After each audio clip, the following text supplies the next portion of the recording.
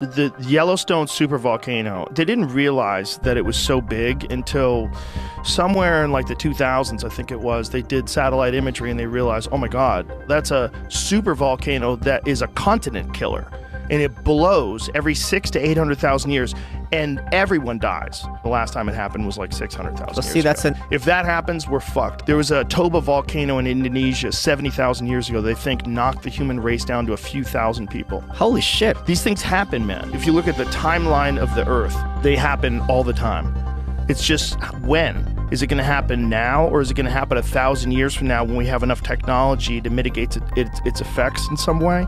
But when it happens, you get nuclear winter, everything dies, no crops, the sun doesn't get through, the skies are filled with ash.